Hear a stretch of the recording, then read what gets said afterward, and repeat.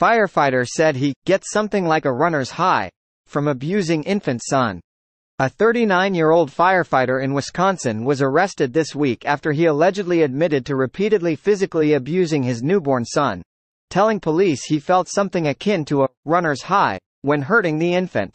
Michael Ormond was taken into custody on Tuesday and charged with 1 count of child abuse, intentionally causing great bodily harm, and 1 count of child abuse, intentionally causing harm, authorities confirmed to Law and Crime.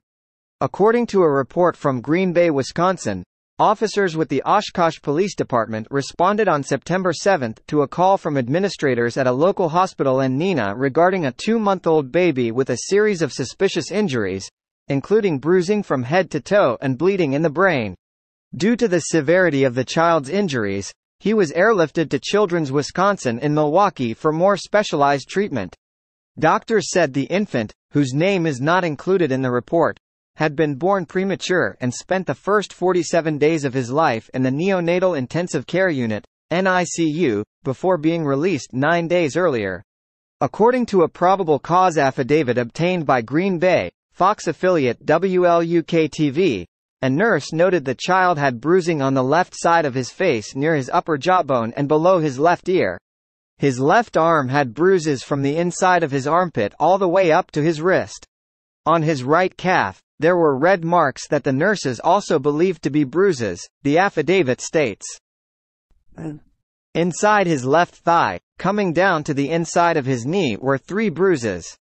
The left hip, extending all the way across his buttocks, was completely blue and yellow from bruising, and that extended past the small of the victim's back. Medical reports said the victim suffered a subdural hematoma, bruising on both sides of his face and eyelids, as well as his chest, scrotum, back, buttocks, and legs. The entire retina had hemorrhages too numerous to count, which is a pattern consistent with abusive head trauma, police wrote. The victim also reportedly had blood in his spine from his second vertebrae down to his lower lumbar. In an interview with Ormond, police said he admitted that he had been thinking about, and acting on, thoughts of physically harming his son since the day he and his wife brought the boy home from the NICU. Ormond reported that after the victim came home from the NICU, he would hurt the victim when he was alone with him, police wrote. Ormond reported that it started the day after the victim was brought home from the NICU with pinching the victim's toes when he was crying. It ultimately led to squeezing the victim's legs, arms, neck and face. When asked why he felt compelled to harm his newborn son, Ormond allegedly said that the child's crying triggers him. Ormond reported that when he hurts the victim, he gets something like a runner's high, the affidavit states. Ormond also allegedly told police that he similarly abused his 2 daughters when they were infants, but reportedly claimed that he only has issues with them being 0–9 months, police said. Driver taunts Ohio cops to chase him in high-speed pursuit before crashing into cruiser.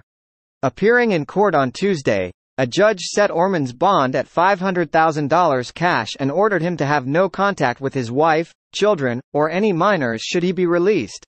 He is scheduled to appear in court again on September 21.